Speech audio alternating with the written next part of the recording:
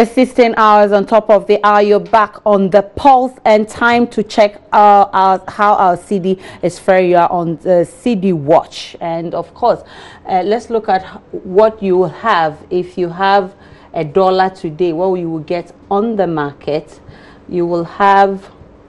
Okay, so you're going to have $1 to 4 Cedi 77 pesos. If you go on the market today, that's what you're going to be having.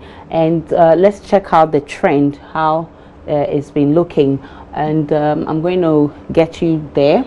If you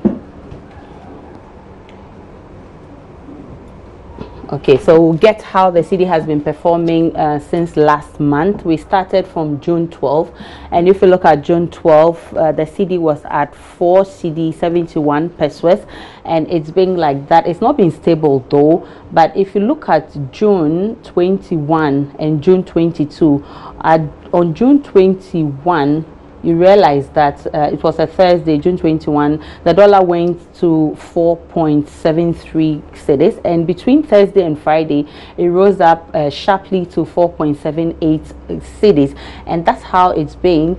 And then when you come to July 6th, that is where the dollar, we've had a sharp rise in the dollar. It's now at 4.8, but from July 6th it's been recovering, and that is what has gotten us to the point today.